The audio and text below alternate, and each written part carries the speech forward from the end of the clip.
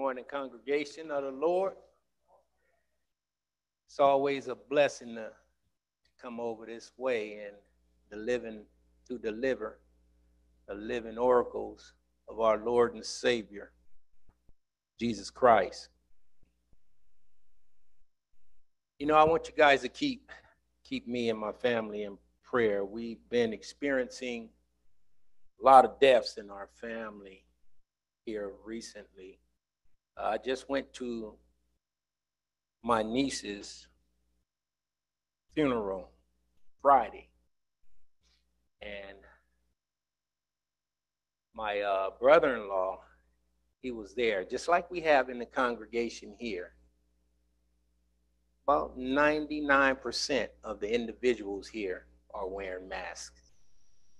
And my brother-in-law, he didn't recognize me because I had cut my hair and he hadn't seen me in years, and walked up to him and said, "Hey, how you doing, man?" Shook his hand and everything. He said, "Oh, what's up?" And then he looked, he said, "Man, I'm so tired of all these people wearing their masks. They done lifted all of that and you people still wearing your mask." I said, "Hey, you got to understand, people are just trying to be safe. You know, we're living in a world where life is so uncertain, and the destiny of people, the choices that we are making, some choose to come to accepting the gospel, and there are those who do not accept the gospel, especially a lot of the people that I have dealt with over the years, people of color, because of this book right here. How that they have said that the white man has used this book in a way that has led many of us astray. But as I tell them, this book is the living oracles of God. It was just in the hands of wicked man that didn't accept the word of the Lord, but used it to their advantage. And now they are paying for it. If they did not repent and accept Jesus Christ as Lord and Savior of their life.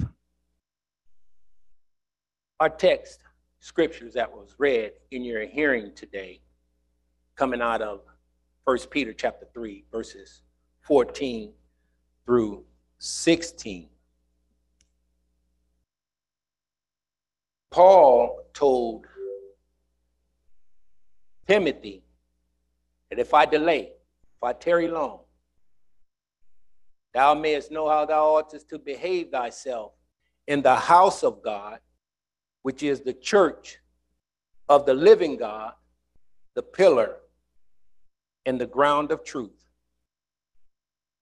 You see, without controversy, let there be no mistake. Godliness was manifested in the flesh, justified in the spirit, seen of angels, preached unto the Gentiles, received up into glory. What a beautiful thing.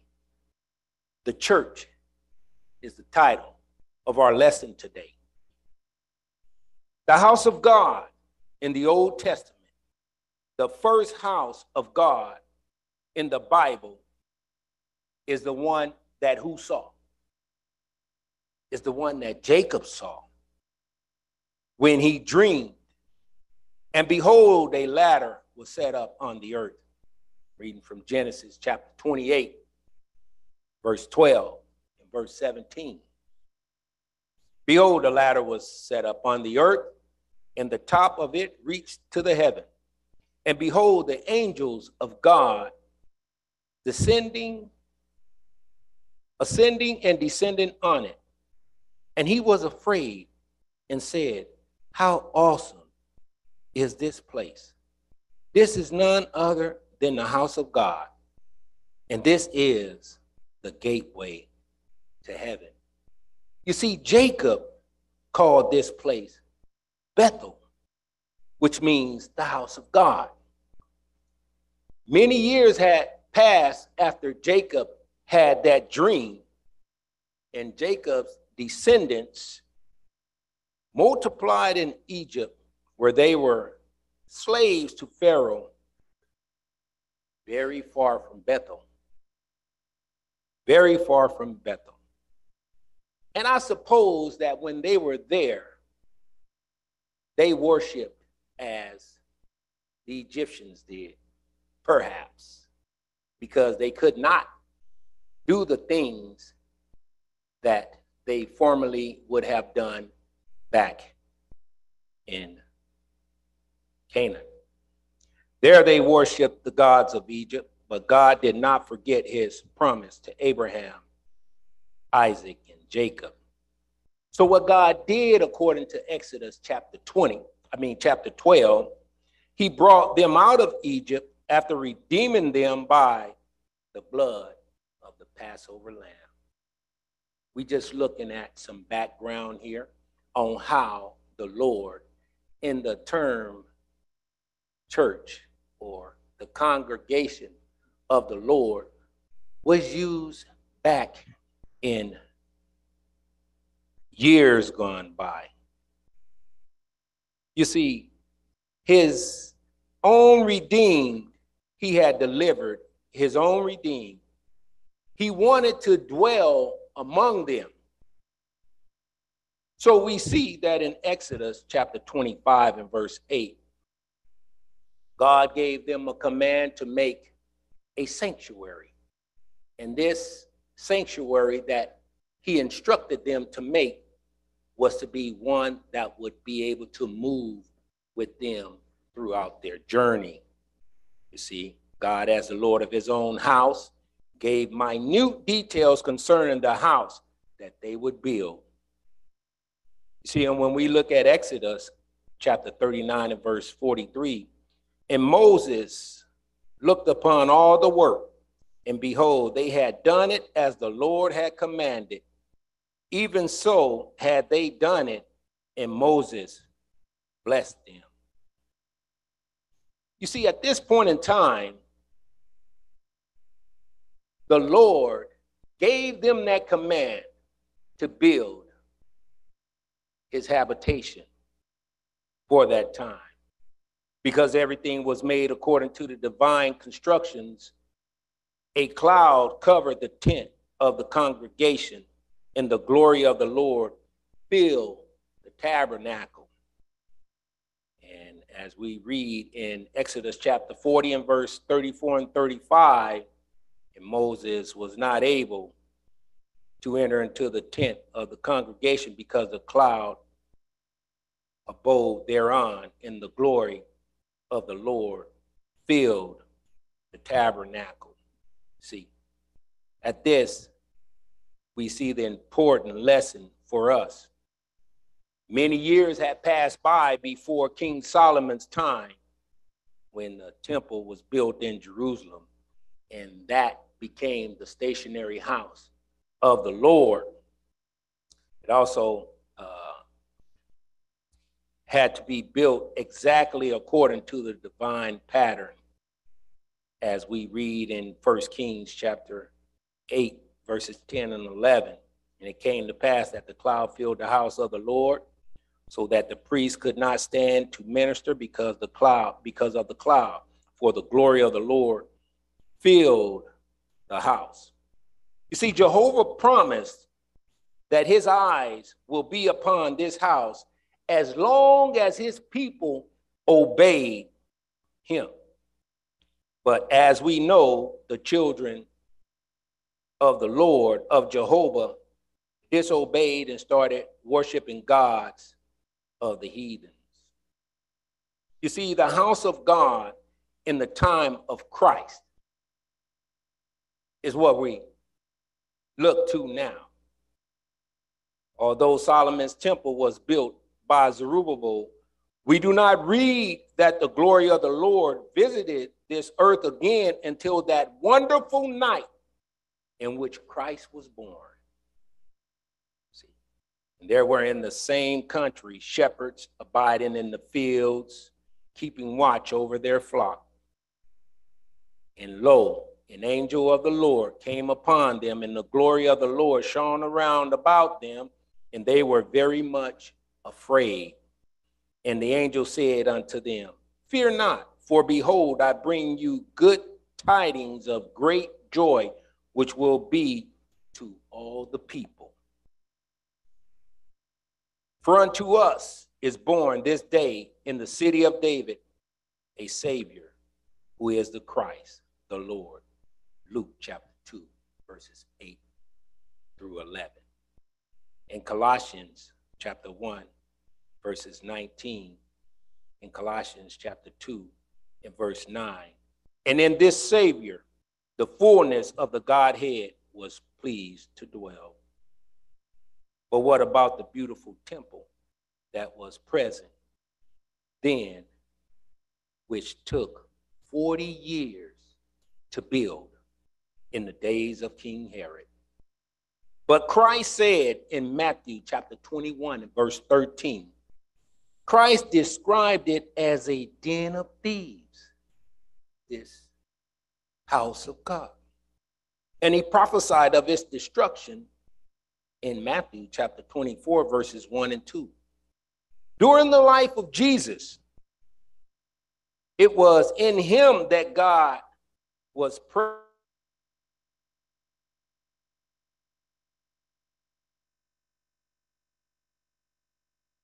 present on this Christ as a representative of the Father. You see in John chapter 2 and verse 19, his body was the true temple of God. Christ referred to this fact when he said to the Jews, destroy this temple, and in 3 days I will raise it up. The true temple of the Lord today is a house that's not built by the hands of man, the house of God in this age. We see in Matthew chapter 16, verses 15 through 16, as they were coming to the coast of Caesarea Philippi, Jesus said to his disciples, who do men say that I, the Son of Man, is? And Peter answered, some say John the Baptist, some say Jeremiah, some say Elijah, some say one of the prophets. And Jesus said, who do you say that I, the Son of Man, is? Peter responds, thou art the Christ, the Son of the living God. Jesus says to Peter, blessed art thou, Simon Bar-Jonah, for flesh and blood has not revealed it unto thee, but my Father who is in heaven. And here is when he declares what he is about to do. And I also say unto thee that thou art Christ, and upon this rock I will build my church.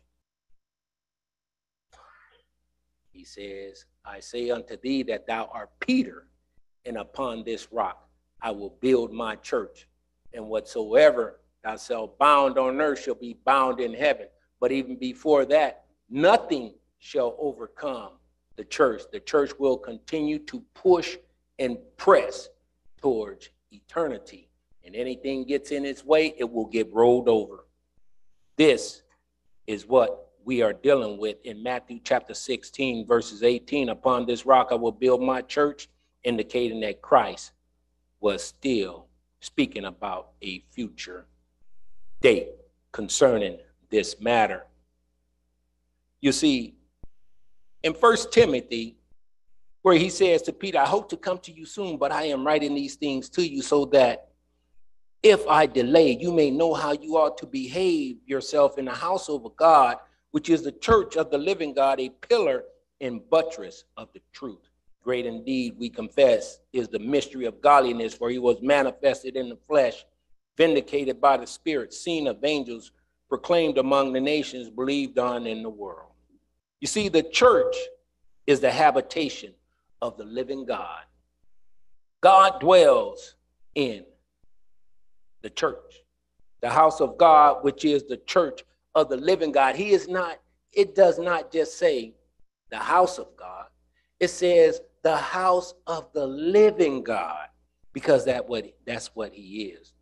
The church of God does not consist in massive buildings or grandly designed or richly decorated as we see some of these buildings of today.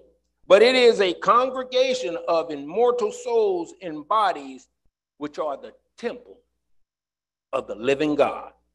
See, we must understand that back in Solomon's day and back during the wilderness journeys, certain material was used to build the dwelling place of the Lord. Just as in Solomon's time when they built the temple, it took stones and rocks and things of that nature. But in our time, it is we who are the living stones of the living God. When we come together as a holy habitation. It's what we must understand. How different from the lifeless idol of Diana when Timothy was left in charge to stand in defense of the congregation in Ephesus. You see, these are the Ephesians built a temple that was regarded as one of the 7 wonders of the world. And how different the worship and service. You see, God's house must have laws and commandments to preserve it from unseemly disorder and irreverence. It's what we are facing today. The congregation worshiping the living God must have laws and commandments to preserve it from faction and anarchy. That's why the Lord Jesus Christ today, according to Revelations chapter 2 and verse 1, he walks amongst the lampstands. Christ is present in all of his congregations throughout the world.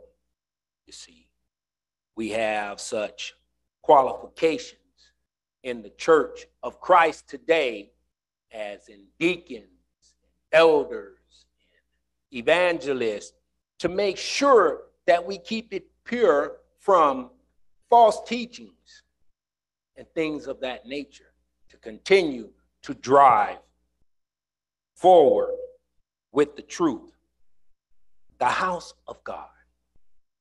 Why does he call it that? Why is the church mentioned together with the manifestation of God in the flesh? It is because the church is the house of God. What does this term house, God, mean? When you look at your own house, when you refer to your house, do you mean the place where you dwell, where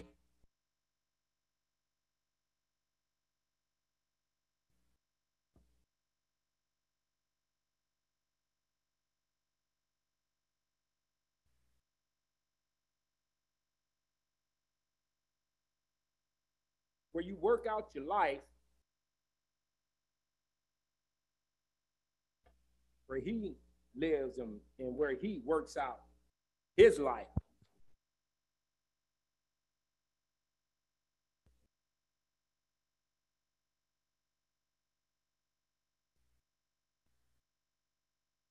The house is none other than the church of the living God. Notice that the term here is not merely God, but the living God. He is living and he dwells in the church. This is where he moves in the church, lives in the church, works out his whole life in the church.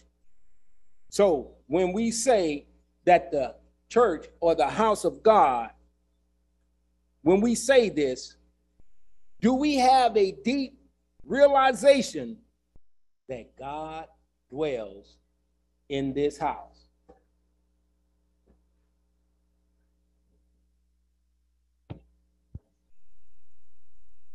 We must have a deep understanding concerning the house of God, as in Ephesians chapter 2 and verse 19. So then, you are no longer strangers and aliens, but you are fellow citizens with the saints and members of the household of God. What a great thought of being in the household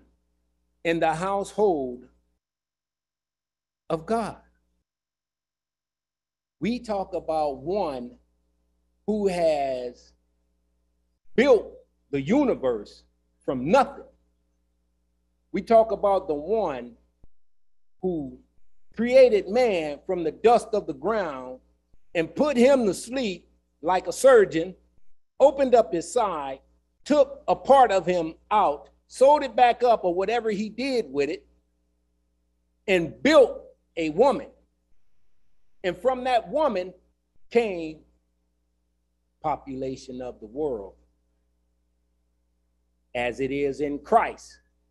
When the Lord took him, Christ gave his life and he went to the center of the earth, the unseen, 3 days. And when he came forth as life. Death could not conquer him. This church is not only the house of God in which he dwells, lives, and works out his life, but also the pillar and the base of the truth. Got about 5 more minutes here. This is going to be a continuation of this series concerning this. It's a lot of information to cover. The pillar and the base of the truth. We remember when Pilate asked Christ this question concerning truth. In John chapter 18:38, Pilate said to him, "What is truth?" After he said this, he went back outside to the Jews and told them, "I do not find no guilt in him." Christ was sinless. The word truth in such a passage means reality. Now that brings us to a different point.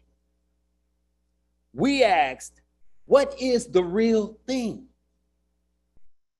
What is the real thing? If truth is in actuality reality, then what is the real thing? The real thing is Christ as the reality of everything. The food that you take in